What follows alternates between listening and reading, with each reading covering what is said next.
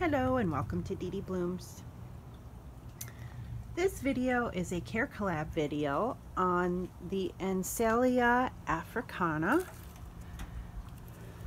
see, I have actually an Ansellia gigantea, Nels Pruitt crossed with Ansellia gigantea Dark Warrior.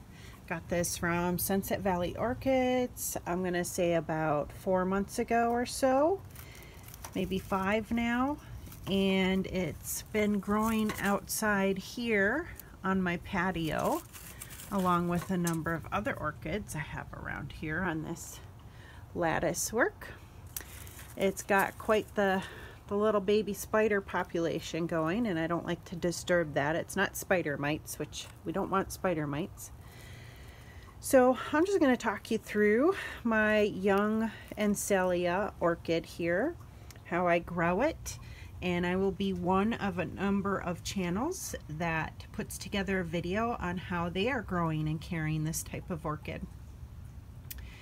Care collabs are so unique in that you can go and watch all the other videos. I'll have those linked in my video description, so you can connect to those channels' videos and compare notes, see which ones apply to you and your growing conditions. And I just learned so much from watching all the different growing methods and tips that people have.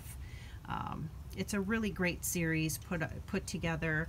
Nina Ninja Orchids is organizing this particular one. So if you're interested in joining, if you put out YouTube content and grow orchids, let Nina know and she'll get you signed up.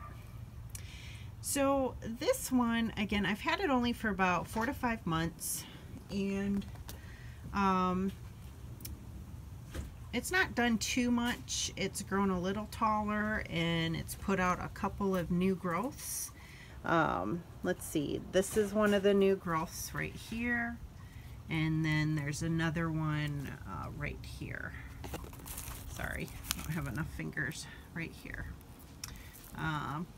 It seems to be doing rather well. With the summertime, the temperatures are getting up higher, so I've been watering more often.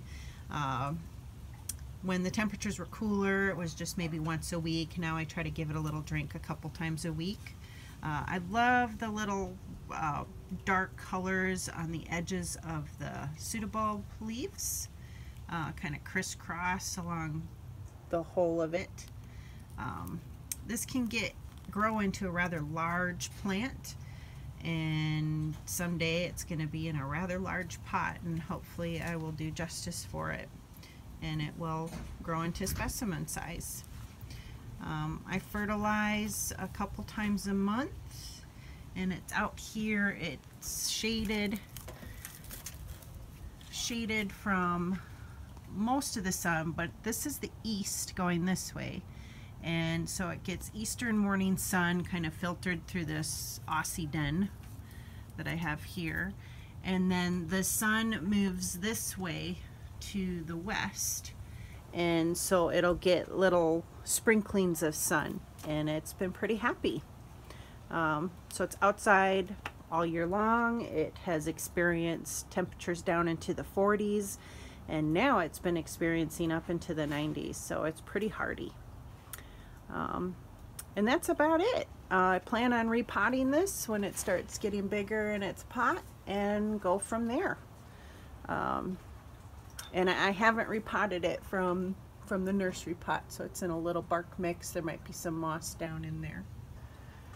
So if you have any questions for me, let me know in the comments, and I hope you check out everyone else's videos for the care collab. And thanks so much for watching. Hope you have a great rest of your day.